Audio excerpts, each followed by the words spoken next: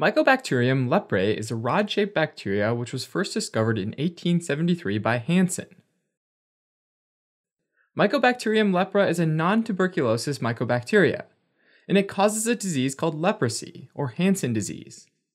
In the US, the animal reservoir for Mycobacterium leprae are armadillos.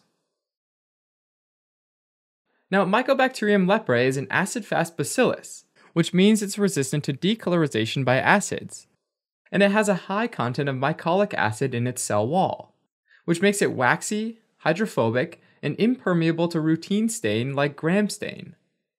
So it needs special staining methods to be visualized, like Ziehl-Neelsen staining, which uses carbyl fuchsin combined with phenol, which is able to penetrate the waxy mycobacterial cell wall. Sign up for a free trial today and watch the full video on osmosis.org.